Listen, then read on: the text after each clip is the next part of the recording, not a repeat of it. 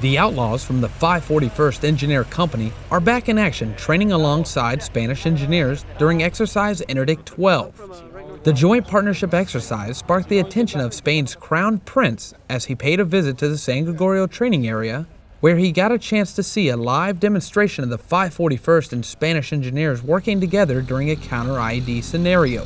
Make sure to check back tomorrow for another daily update on the 541st Engineer Company as they take part in Exercise Interdict 12. Reporting from the San Gregorio training area in Zaragoza, Spain, I'm Army Sergeant Benjamin Bogus, 21st Theater Sustainment Command.